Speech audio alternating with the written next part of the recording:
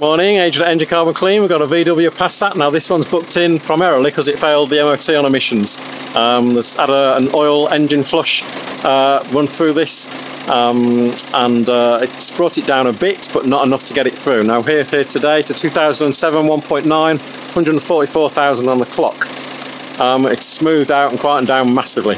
There's a little bit of overfuel on injector 4, and that is trimming in quite nicely as we do the clean, but that coincides with a little bit of wobble from an engine mount on the right side, and a bit of chatter and a skipping from the flywheel and clutch assembly. So that is a bit of chicken and egg. Unfortunately, the wobble from the engine, from the dirt in the engine's making that mount wobble on that side, making the clutch wobble. That's kind of getting worse and getting rattly, and then wobbling back in. You can hear it there.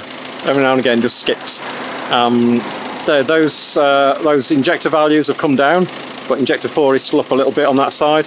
In terms of temperature, it's running at a beautiful temperature, so it's not really a temperature issue. Just hopefully the clean will sort this out, get it through the MOT and get it passed.